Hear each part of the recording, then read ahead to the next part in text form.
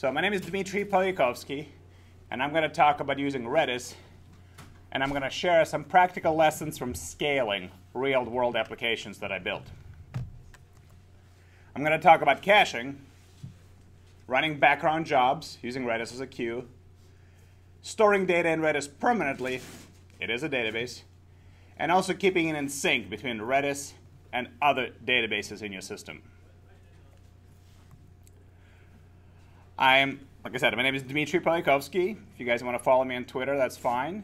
And I work in Seattle at a company called SnapRaise. We do online fundraising for high schools and colleges. And I'm also a co-organizer of Seattle Redis Meetup. If any of you in Seattle, we have a couple of events coming up. Check it out. And if any of you happen to go to San Francisco, there's a Redis Conf happening at the end of the month.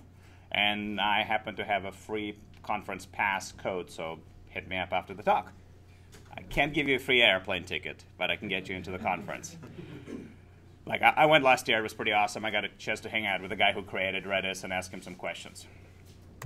So first, quick survey. How many people have used Redis? How many people have at least 1 year of Redis experience? 2 plus? 3? Okay, well, let's actually answer the question. What is Redis? So Redis is not part of the NoSQL family of databases. And in particular, it's called key value store or key data structure store. So have people used Memcache? Okay, so you have a key and a string, right? And there's some limitations about Memcache, and there's some advantages of it. For example, it's a big thing, multi-threaded versus single-threaded. Memcache is multi-threaded, Redis is not. Another big difference is snapshotting data to disk. If your Memcache crashes, you lose your data. If Redis crashes, it can be configured to snapshot data to disk every 300 milliseconds by default, so when you restart it, it'll read everything from its local file, and it won't have to query a master database getting the data out of it. So these are some basics. As I mentioned, I work in online fundraising, and fundraising is not very exciting. But football, it's much more exciting. How many people are football fans? Well, actually, I'm not myself a football fan, but my son, who was here earlier, is a big football fan. And to show him what I actually do at work, he and I built this website together. And I used free Heroku, MongoLab, and Redis Cloud offerings. So what I'm going to do is I'm going to kick off this background process, and it's going to create 32 concurrent games. So all the teams are playing each other at the same time. And every second, somebody scores. So it's a very fast-moving season. You can see things are changing pretty quickly. Teams are moving up and down. And if you were to use a relational database to query for this data, you'd have to spend a little bit more money on Heroku. And I don't want to. So how can we use Redis to speed things up and do it in a cost-effective and also time-effective manner?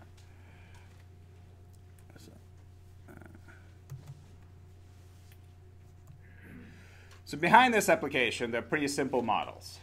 We have divisions with many teams. Teams have many games, and games have many scores. There's also a concept of away team and home team, and there's a concept of a type of score. So field goal is 3 points, touchdown is 6. And it obviously affects basic calculations like how many points the team scored in a game. Let's talk about caching. Again, we want to use caching to make that website really fast. Really, really fast. That's what caching is about. You know, they say there are 2 hard things in software, and I think number 2 is naming things, and number 1 is cache and validation. Am I right? Okay. So I'm going to use examples from Ruby on Rails framework in my talk. Out of pure curiosity, are people familiar with Ruby on Rails? Okay, so the examples are fairly abstract, and other languages and frameworks have very similar approaches. So to configure caching, you basically go into a production configuration file and you say, I want to use Redis store as my cache store. You define your Redis connection string for the server, database, port, and you can also specify namespace. And the interesting thing about Redis is it has 16 databases. They're numbered 0 through 15. And you can store different types of records in the same database. You just prefix them with a namespace. And I like to put my cache in cache namespace And I also like to put my cache in a separate database because sometimes I have to flash my cache.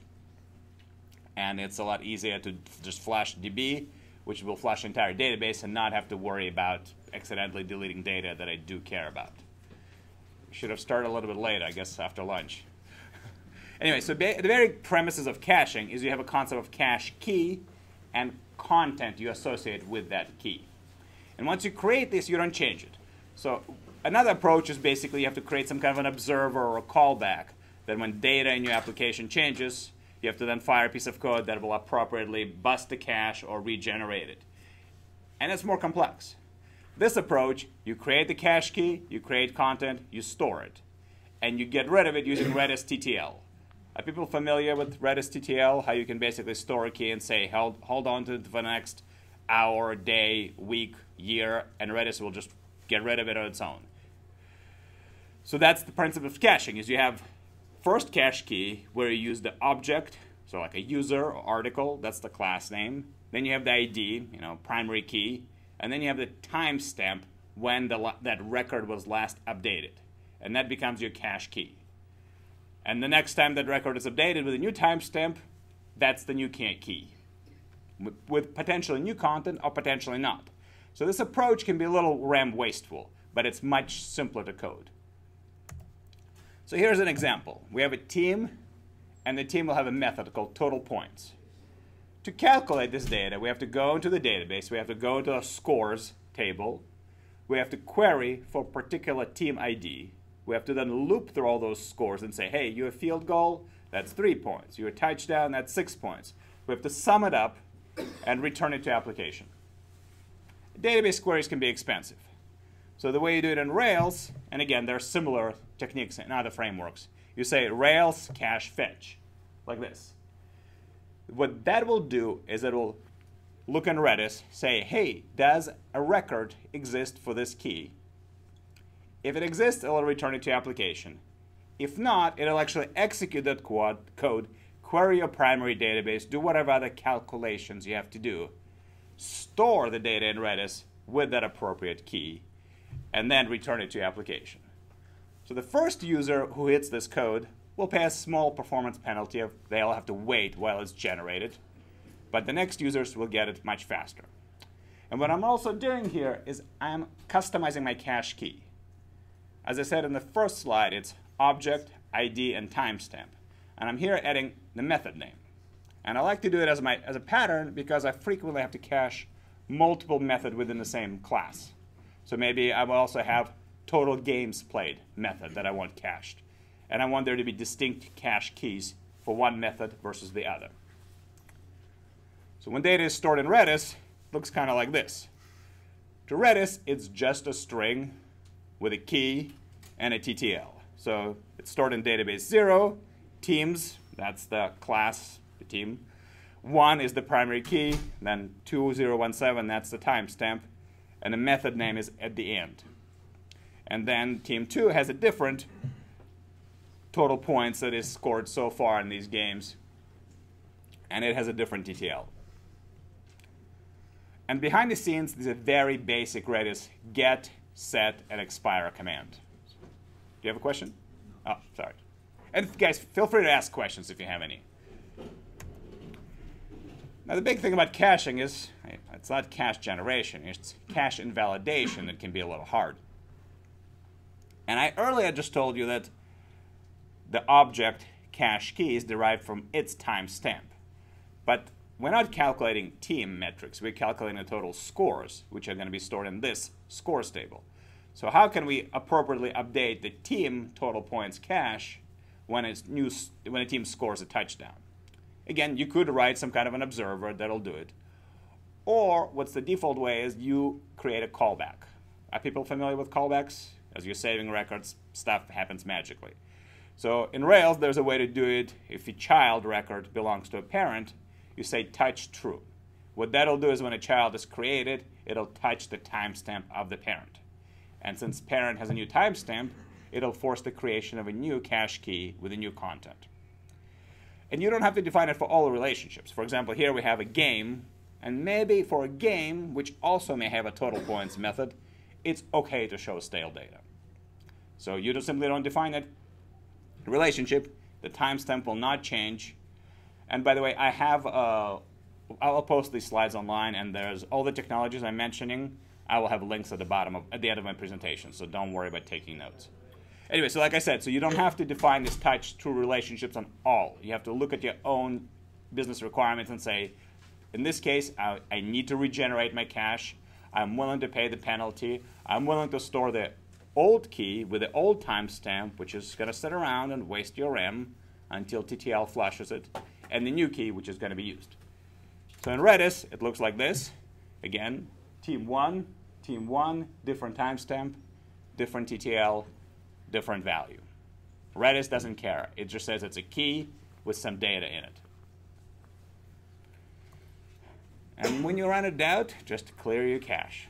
Again, just put that cache in a separate database so you can connect to Redis via command line and just flush it, and that'll solve a lot of problems, and then you figure out what the heck was going on. So let's shift gears a little bit. How many of you have been to a football game and were unpleasantly surprised by the weather? Okay, I can see we're not huge football fans here. Obviously not Seattle. Are people from Seattle?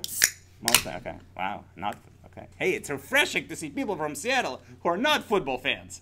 All right, so anyway, so we want to enable our website visitors, when they go to a website, to look up their football scores, whatever, to look up weather so they can know how to dress for the game. And what we're going to do is we're going to build a simple form. People type their zip code, and then they wait while we query the third-party API, we fetch the JSON, and we display it for them. Not a hugely complex piece of code. And then more people come to our awesome website, and this querying process starts getting slow and expensive, because you're probably paying per use for that API access. So one way to solve it is you build a background job that every half an hour downloads data for all zip codes, processes those files, puts it into your primary database, and then your application talks to your primary DB. Not a huge undertaking, not so simple. Why not use caching? Here I build a simple class. I call it Weather API Client. I make a code to some API. I make a call to some API. I parse the data, etc., etc., and I simply cache it. Now I'm building a different cache key here. You can see I don't have an object like a user. I don't have its ID. I don't have its timestamp. But that's okay. I'm simply going to create a unique key based on a combination of the class, the method, and parameters. And I'm also going to override the TTL to be only 30 minutes versus the 1 hour that I defined as a default for my entire application.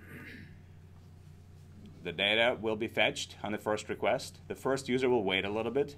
The second user who's fetching the data for that zip code will get a faster experience, less load on the system, fewer charges to that third-party API. And in Redis, it looks like this. The key, the data is data. Redis does not care. And again, let's talk about something else. How many of you have been hit by DDoS attacks? Really? Thought it'd be more. All right. How many of you, in general, enjoy grepping through log files and finding those IP addresses and putting them into your firewalls? Yeah, no. So how can we use caching to build a more intelligent throttling solution? So we use this library called rack attack. And rack, it's a Ruby middleware. What it does is it takes that IP address that comes into your system. It takes the current time, and it says, how many requests from the same IP in the time period does this configuration allow me to do? So I'm saying 5 minutes, 300 seconds, 300 requests. It takes the time and divides it by 300, and then it creates a counter based on that and the IP address combination. And every time a request comes in, it'll either create that key, again, combination of time and IP address, or increment it. So Redis has this awesome incr command, and it's just great for counting things. So in Redis, it looks like this. So the 4977 number, that's the timestamp divided by 300. And then there's IP address. And you notice they have different TTLs, because they just hit my system at different times. And this first IP hit me only 10 times, so this approach will allow it through. The second record, it's already at 300. So the application will just block that IP, but only until this record expires, because in 232 seconds, Redis will flush this key. And that, by the way, Redis TTL is not precise down to a second. It's a thing that runs within it. And from what I've seen, it's like 10 to 15 seconds accuracy. So it's great if you want to cache something for a week. I wouldn't trust it if you want to cache something for a minute. So this simple throttling will keep out most average users. But to keep out somebody more malicious or determined, we can implement the concept of exponential backoff, where we create multiple counters for different time periods for the same IP address. So here I have 60 minutes, 60 requests, and then 300 requests per 10 minutes. Here are the keys. Again, the 233, that is the timestamp derivative, time divided by 60, and 2916, that's time divided by 600, which is 10 minutes. Different expirations. Again, the expiration for a key is always the same as the time period of how long you want to limit that user for. So pretty straightforward. And really, really fast. And literally, we had an issue where somebody hit us, and we rolled out this solution. It was pretty simple to implement within like 2 hours. And it, like on our database connection, we saw this kind of a spike, and then we saw this. So it didn't go way down to what it was before, but it kept out a lot of these people who are trying to do stuff to us. And you can take it even further. And let's say you want to permanently block or allow somebody. And I like the idea of whitelisting people, because what if you have a customer with a lot of users behind the same IP address and they are accessing your website for some reason, and you don't want to start throttling them? Alternatively, you can have a case where a particular IP is just hitting you too hard and you want to just permanently ban it. And you could put this data in a config file and deploy it, and that works. Or you can use Redis to store these either safe list or block list IPs. And what Redis will do here is it'll just check. And you can, instead of using Rails cache fetch, you could actually just use just basic Redis get command. On every request, it's going to check, hey, I'm getting a request for this IP. Does this IP exist at either save list or block list? And the order of, and you can define the order. Like first it'll check your whitelist or safe list, then block list, and then it'll fall through to the throttling logic. And we just build a really simple UI so our internal users can add or remove these IPs from these lists. And what I actually did is I defined a TTL of 7 days for these IPs, so you don't leave them permanently in the system. You just like, hey, something's going on, let's add this IP. Is it still a problem a week later? Okay. So this is a string, but it's not, again, you don't keep a counter with these. You just check whether it exists or not. So what do you want to cache? Obviously slow stuff. You want to look at like how fast your pages load. You want to look at New Relic. You want to look at your slow query log. You want to listen to your customers. And I'm not saying that caching is a band-aid solution you should apply to everything. I mean, you want to write decent code. You want to optimize your database indexes. But sometimes caching will actually buy you time to implement a more complicated refactor on your system. So here's a screenshot from New Relic. We look at this data pretty frequently. You can see that there's some stuff that's slow. And we just drill in and look at that code, look at what can be cached. That's a pretty regular process for us. And the cool thing about New Relic, you don't actually have to sign up for their service. At least in Ruby, you can install their library locally, and then your dev environment, you can go like /New Relic, and it'll give you all kinds of interesting metrics. So that 13,000 milliseconds, that probably should be optimized. What not to cache? Well, sometimes you want to keep data in your primary database, so you can write that select query. Or maybe you would just want to permanently store data, or you have some kind of an archiving process where you're deleting the individual records and you're keeping the summary. Again, it really depends, but the big downside with caching is that here's your primary data and here's a cache. So you can't like run a query that says, show me all users who have, show me all teams who have scored at least X points. Like you can't. Are there questions about caching?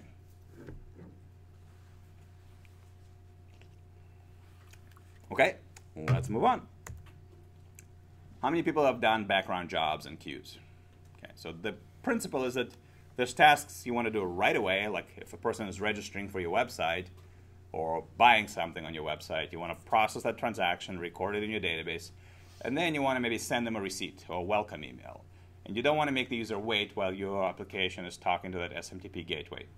So you do that important stuff right away while the request is waiting, and then you queue a background process to do this secondary stuff.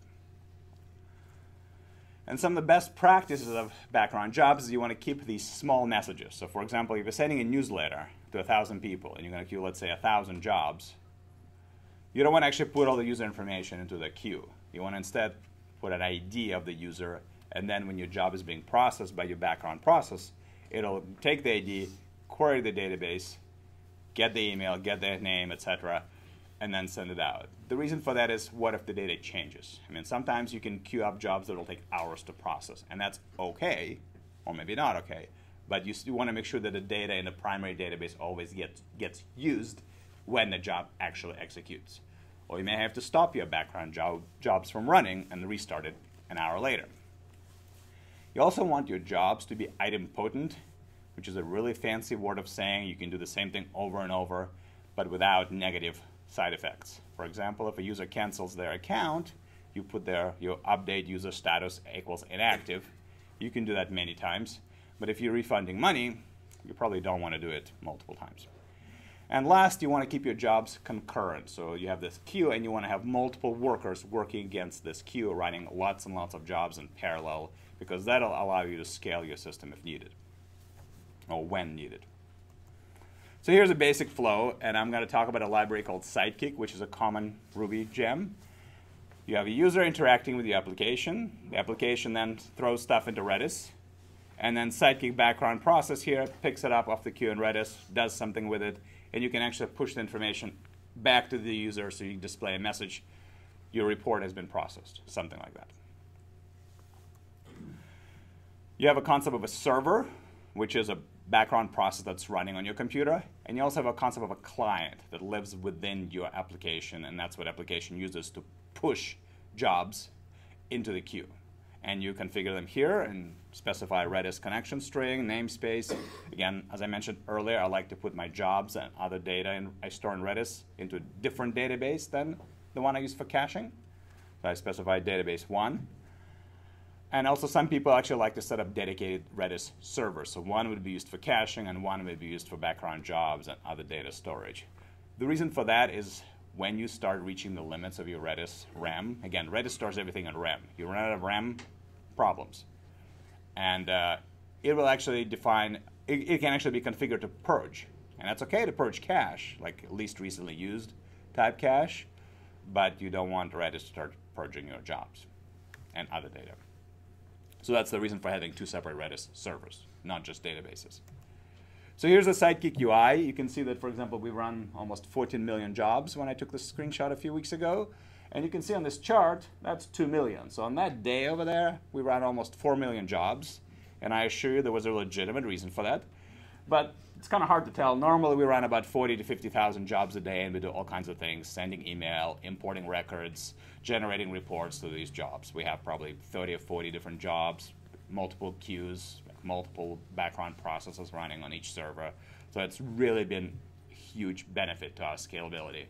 And behind this UI, there's actually an API you can use in this library, and you can build your own monitoring tool using this API. Alternatively, you could talk to Redis data structures directly, extract the data, and send you appropriate alerts. For example, if you have 100 jobs backed up in a queue, well, that might be okay. But if they've been sitting in that queue for 2 weeks, that's probably a problem. Or maybe you have like a really important high priority queue that you never want to have more than 10 jobs backed up there. So you can build a lot of logic based on the type of a job, the queue that it's running, again, how long it's been processing, how many times it errored out, all kinds of things. Or at least you can just visually inspect this, and you can give access to this to your business users and tell them not to screw things up. Because this UI actually allows you to do a lot of powerful stuff, and then they can do some basic troubleshooting. So like right now, for example, you can see that there was 34 jobs in queued, and there were 9 Sidekick workers running. So when Sidekick stores data in Redis, it uses pretty much all of the Redis's data structures. It uses queues that uses sets. So again, set is basically a combination of unique elements. It uses jobs. It uses lists to store jobs. So it's a very actually efficient operation. It's always O1 to throw something onto a list. That's by queuing jobs. with this approach. It's just so cheap. It also uses sorted sets. Are people familiar with sorted sets? You have a member and with score, which gives it a rank. And it uses sorted sets for scheduling jobs to run maybe in an hour or in a month. And also all those statistics that you saw earlier, they're stored in hashes in Redis. And you can store you can create multiple hashes with different granularity of statistics and then expire them in different intervals. So you probably don't care how your jobs that ran 5 years ago have performed, but you probably want to know how many total jobs are on there, right? Versus for last week, you want to see more detailed stats. So basic Redis commands behind all this magic are sed, which is set add. So I'm creating a queues set. Can people see that? Okay. And then once I create this set with the list of my queues, I use lpush, which is list push command, to add this JSON encoded payload to that queue. And that's all the client has to do. The server goes through a similar process where it checks each queue that it's configured to watch, grabs the messages, it uses the JSON to do what it's supposed to. So here are a couple of examples where we applied it. As I mentioned, my day job is at a fundraising platform, and our customers are large universities who use the system to send out very massive newsletters, 100,000 recipients, basically asking people for money. And then SendGrid sends us webhooks notifying us when those emails were opened or clicked. So it's great because we get near real-time reporting to our customers. The problem is that when they send out one of these very large newsletters to 100,000 people, our system gets flooded with a whole bunch of inbound requests, sending us the data with like a unique message ID and open and click. And we build our code to basically have a controller which takes this payload and passes it to a class which will query the database and appropriately increment our statistics. So we experienced this huge influx in requests, which caused our worker processes on a web service to spike and then caused our database connections to spike. So to solve it, we simply put a job between the controller and the class. So controller just enqueues the job, and then the background process chugs through them. And you can actually see it get queued up in the UI that we'll see like a few thousand jobs get queued up, and a few minutes later, they're all processed. And this, I think, is a very good pattern towards situations where you may receive a huge influx of messages, but you don't care if they get processed right away or in near real time. The alternative is you have to build your system to be able to scale to this, whatever this peak level is, when in reality, most of the time, we are operating at much lower scale. Another area you can use this for is for model callbacks. So you have a record you're saving, like let's say a score, a team scored. And let's say we want to generate some kind of a report or maybe update that cache so the first user doesn't have to pay a penalty waiting. So we could actually call this method directly in our after save, but that will slow down the process of saving our primary record. And all we do is we just queue up a background job, we pass appropriate parameters. It has negligible effect on that save operation, and the data gets processed in near real time. So in this case, it'll regenerate the cache so the total points is updated, as I've shown you in the previous slides about caching. And you can actually combine these approaches, take this approach to the next level and really implement a cache pre-generation system. And it gets a little bit more complex because you have to really ask yourself some hard questions like how often does this data change and how expensive is it going to be for me to calculate it on demand versus how long my users will have to wait for the page load what I generated on request. And you also want to be careful on how you define the TTL process because, again, if you're just constantly regenerating the same data that has expired, then you're wasting CPU cycles. But if you are keeping this TTL, setting it too long, then you're going to be keeping multiple cache keys with the current one and multiple previous cached contents until it's purged with TTL. So it's a more complex area, and you just have to look at what your unique needs are, what your customer requirements are, how much money you have, how much time, so on. And one thing you want to avoid with these frequently running jobs like this, you want to avoid overlapping jobs or like iteration overrun. You don't want the previous caching process to run while you are starting a new one. Yeah. don't want overlapping jobs. Okay, so here's one way to do it. So here's a really simple pre-generating cache job. You basically loop through all the teams, and you call this total points method. And it's a very sequential way to do it, but it's simple. And one thing it does is that right here, what I'm doing is I'm doing a check. Hey, is there a flag in Redis? And I'm using simply a class name as that unique flag. And think of it as a process ID, PID file, right? One process writes it on your server, the other one check if it exists, and if it doesn't, it will not do what it's supposed to, because you only want one thing to run at a time. So I'm using Redis here, and I'm just talking to it directly using this Redis connection client. And if there's a key exists with, in this case, class name, it will stop. This job will not execute. On the other hand, if this key doesn't exist, the very first thing it'll do is it'll set a key with this name in Redis, then it'll execute, and then it'll clean up after itself. And I'm doing something extra here as I'm setting this expiration right here to 15 minutes. And the reason for that is, what if something fails here? Then this line of code will never get executed, and the next job will come along, and it'll see that the key already exists, because it was never properly cleaned up, and it will never run until you go in and you manually clean up this data. And this day, the system will return to a reasonably normal state in 15 minutes. So it's just a precaution. Now, another way to do this is in parallel. As I talked earlier, you want concurrent processes. To do that, we can have one job queue up other jobs. Again, this is just object-oriented programming, right? So you run this pre-generate job, and it calls this update cache job. So this will run 33 jobs, right? The first one, and then 32 jobs for each team. It's going to execute much faster. It also introduces a concept of different queues. So the first one I'm running through a high priority queue, and these ones I'm running through a low priority queue because maybe I don't care that they get backed up a little bit. Let's talk about different queues. You don't want to have one queue in your system, because you may have a situation where you have like 10,000 jobs that are fairly low priority, not time sensitive, and then you get like 20 jobs that are really urgent, except you have to first process the first 10,000 before you begin working on these 20. So you want to define a few queues, but not too many, like 3 or 4 is a good place to start. It's like high, default, and low. So perhaps high queue is something like report generation, so you can send it to users right away.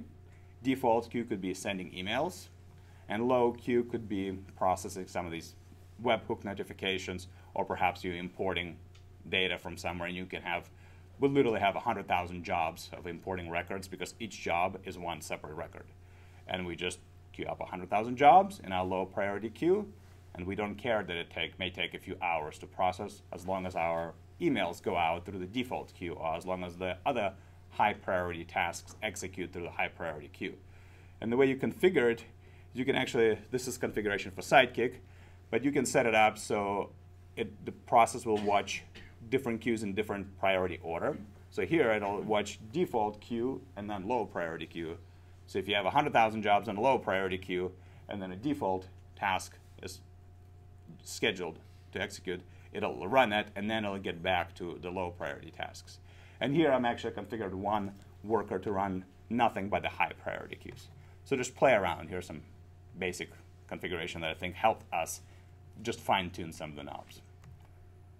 And just queue things up. Just stay calm. You also need to, yes? Why multiple queues instead of like an ordered queue? You could do it. It's just kind of simpler to have just different queues. Then theoretically, there's a limit with Redis of, I think, 2 billion items per list. So I personally have never hit that. But it's just kind of simpler to have. You could try to weigh things within a queue, but it's just easier. Any other questions? Yeah. You're using like channels or different databases for your queues? No, so I'm not using the pub sub for queuing here in Redis. It's just list. So lpush, and the worker picks it up. Following up, can you compare contrast using Redis versus like RabbitMQ or ZeroMQ? I've played around a little bit with RabbitMQ. Again, I think there's some just more interesting data structures it supports. I'm not an expert on it at all, and I've heard very good things about the technology. There are some hosted services that actually will host it for you. I've done some simple stuff with like SQS also with Amazon, What I like about Redis is I'm already using Redis for caching. I'm already using Redis for queuing. I'm using it for other things. So it's kind of a Swiss Army knife, roll of duct tape combination versus if I were to use memcache for caching or RabbitMQ for queuing or something else. It's just, yeah, I'm sure at a certain scale you might look at it and say, well, we need something more powerful than Redis. If you need to have more than 2 billion messages queued up at any given time, Redis will not do it in a single queue. So, any other questions? Okay. So like I said, you want to put some intelligent monitoring using either that API or some other functionality and just be alerted when the message has been sitting for too long or too many messages. Or perhaps you want to configure things that it's okay to retry some stuff, like sending an email, but refunding money and you error out, maybe you don't want to retry that. Okay, all right, my laptop. What the hell? Okay, well this is really interesting. My laptop decided to freeze. I might have to talk from memory, which is kind of painful.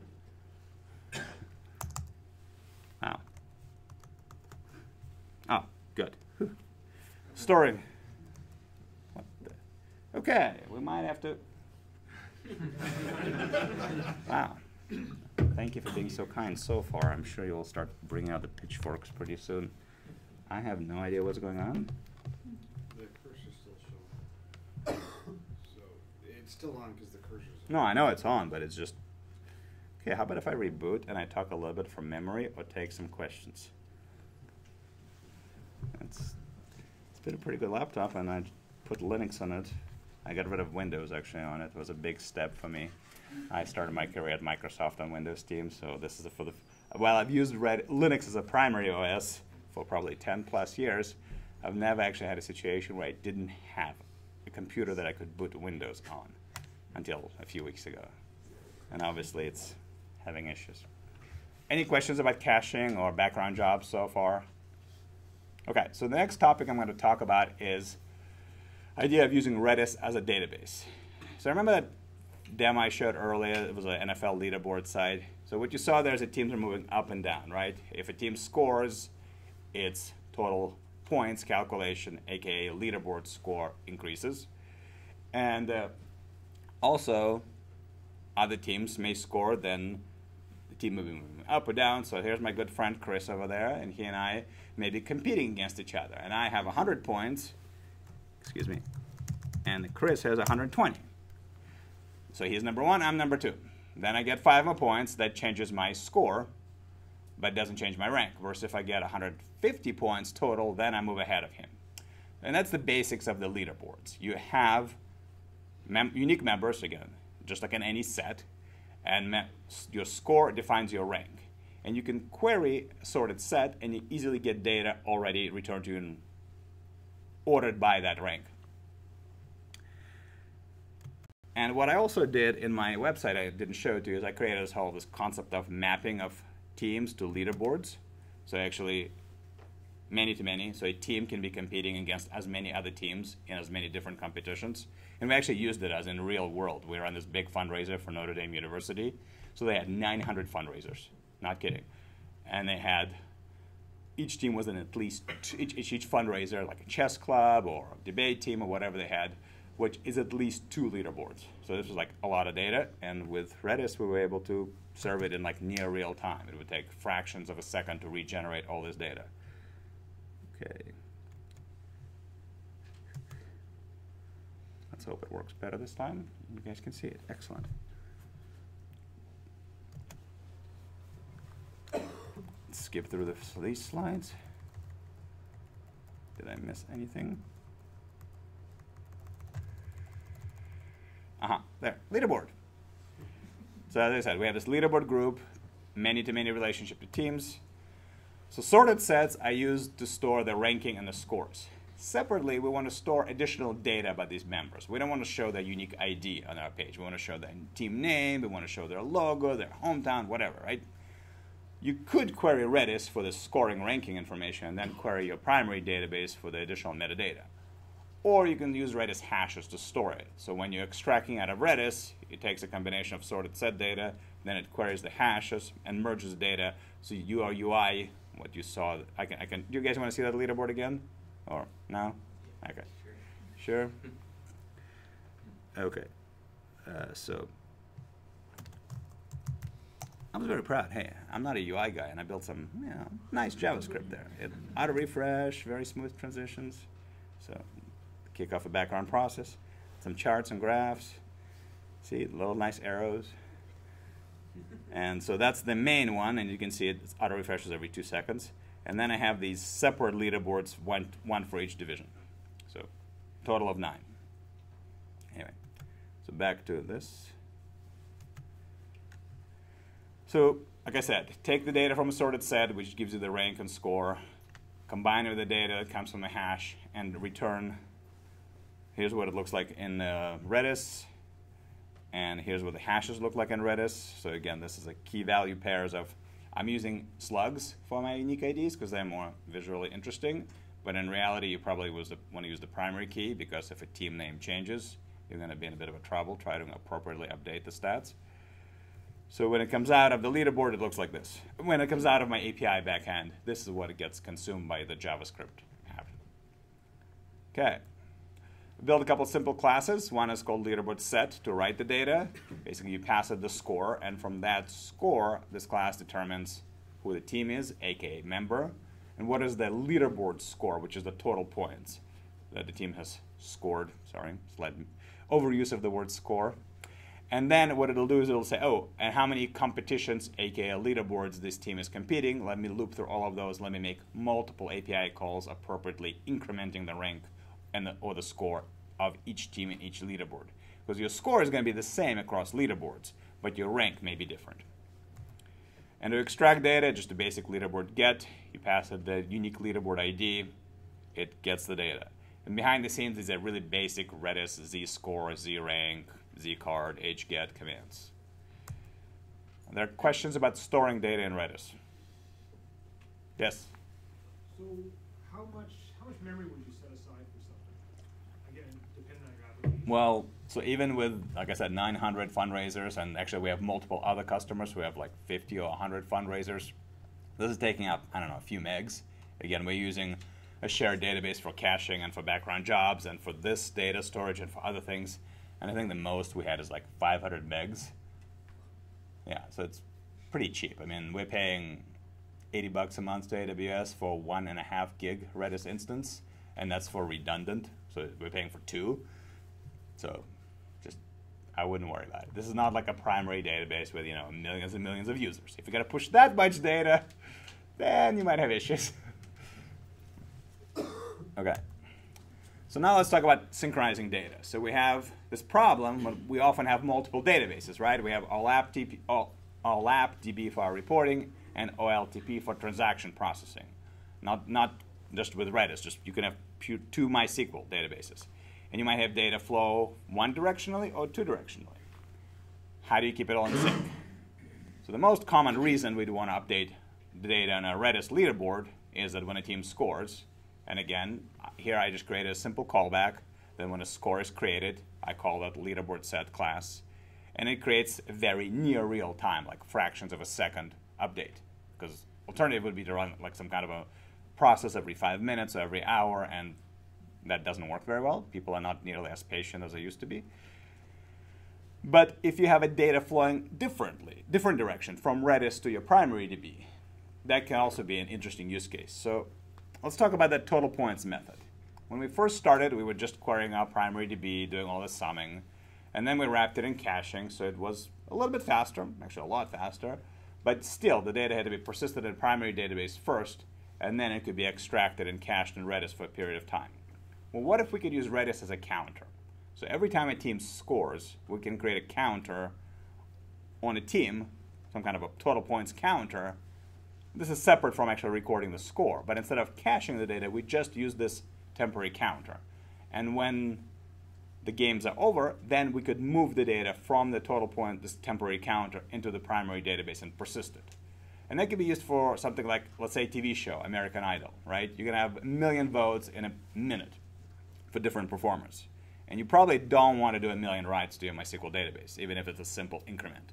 What you could do is you can create this Redis counter, keep incrementing the data there, and when everything is done, you would just simply move that snapshot performing just a few writes to your primary DB. So here's one way to do it. So I'm going to create this, again, using the similar callback and the score model. I'm calling total points increment and passing it the score points, which basically, 3 for a field goal, 6 for a touchdown. And this Redis total points increment, so what I did is I used the library called Redis objects. But all it does, it creates get and set methods on your model. Just like creating a field name will have a get and set ability for name, except your name is going to be persisted in MySQL. Well, this data will be persisted in Redis.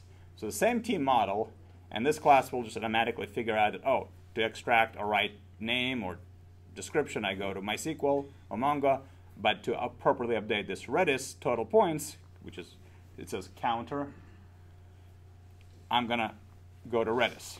And calling Redis total points incr, and again, it's a special thing for a counter, just increments a counter. And then I also created a field called permanent total points, which is where the data will be stored in the primary DB after the games are all over. And I modified my total points method to simply, instead of doing all this caching or querying, I get it either from this temporary buffer counter, or I get it from the primary database. And this is completely abstracted from other parts of my applications. My UI code just calls team.totalPoints. It doesn't care. Data in Redis looks kind of like this. I modified a little bit to use the slug again as my unique Redis key combination. But again, in real world, you probably want to use the primary key ID. And this is not caching. So you can see the TTL there is set to -1, which means Redis will persist the data until I either manually delete it or do something else with it. So instead of going to a primary database and then getting summed up in caching, it's now being stored in Redis until then I choose to move it to the primary DB. Or I can leave it in Redis if I want to. It's kind of like a temporary storage for your stuff before you move it somewhere else. There are questions about synchronizing data. Okay, well, here are the, I'm sorry, go ahead. Do you have any, so would you set up like the master slave configuration with Redis? I just let AWS do that for me. I click a couple of checkboxes. But yes, I've played around with it on my own and decided it was just way too much pain to deal in reality, and I just don't want the responsibility, and $40 a month extra of my employer's money is not worth it. But yes, that's a cop-out answer. But yes, I've played around with Redis replication. It's pretty simple. You just could, much simpler than MySQL configuration for replication. Any other questions? Yes?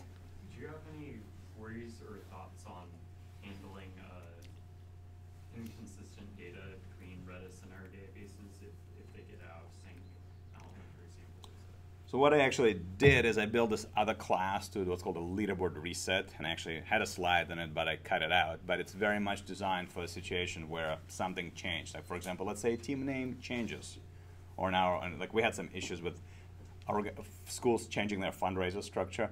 So basically, what a leaderboard reset process does is it goes through all the data in a primary database, which is the kind of like source of truth, and then says, okay, you on this leaderboard, let me appropriately refresh, and let me delete all the data in leaderboards stored in Redis in those sorted sets and in hashes, and let me appropriately update them all. So it's kind of like this. Takes about a minute for even the biggest ones, and just kind of like resets it.